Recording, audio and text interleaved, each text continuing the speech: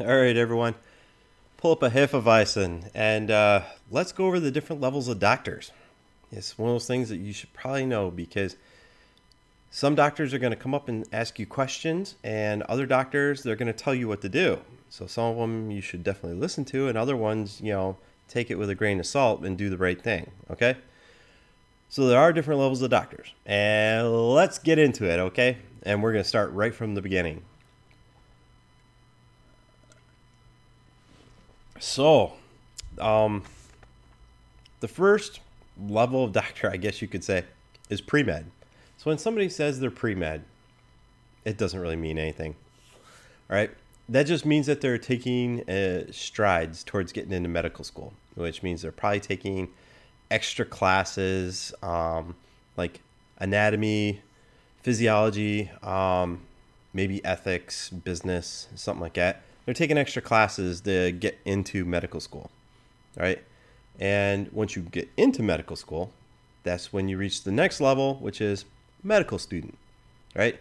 So there are some important things that you should know about medical students. They have no medical degree yet. They will accompany doctors. They have to accompany doctors on rotations. So you'll see them. They'll all be sitting there charting stuff and whatnot. And they will be floating around on rotations. But they can't make decisions of medical care. Probably a big point. I should point that out. All right.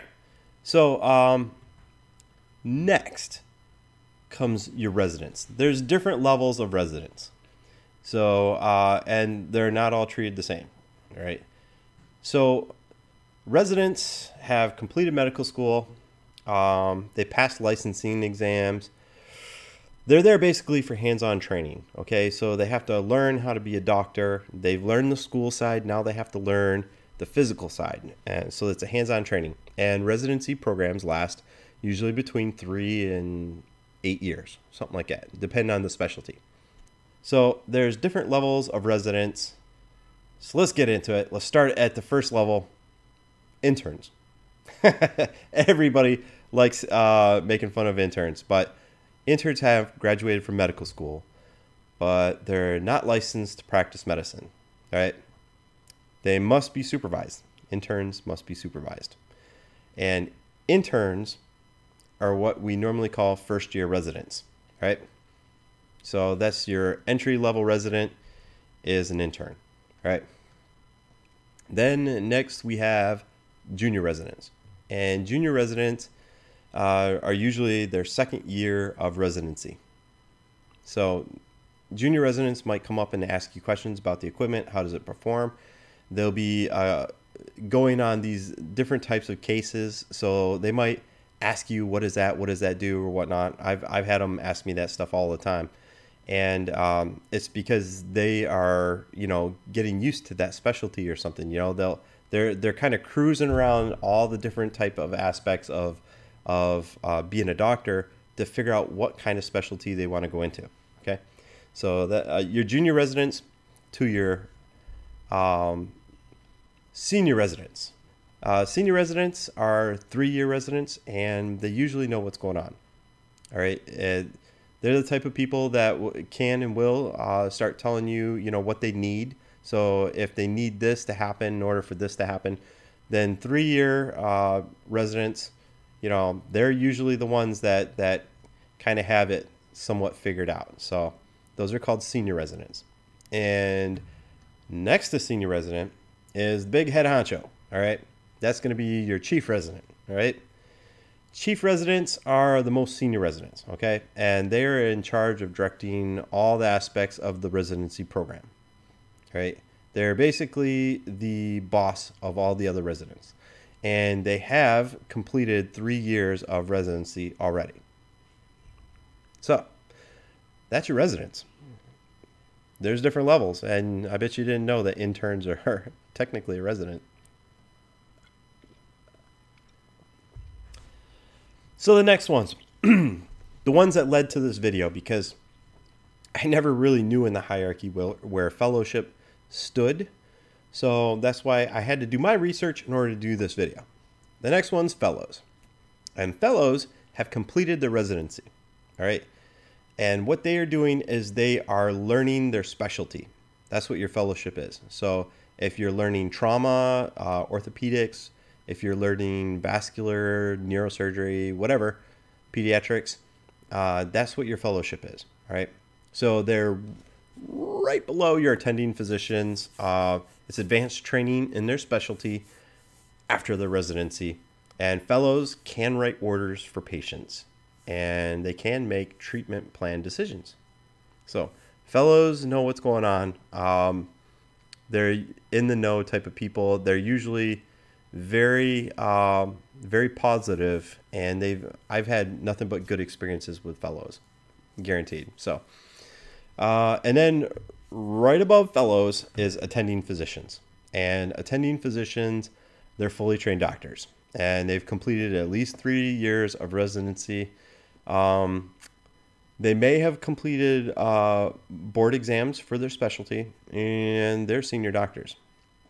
You know, they are the guys that say what happens, and they are the ones that will sign orders for patients and whatnot. Your attendings are the go-to guys, okay? They're the ones that know what's going on. Above them is going to be your department heads, all right?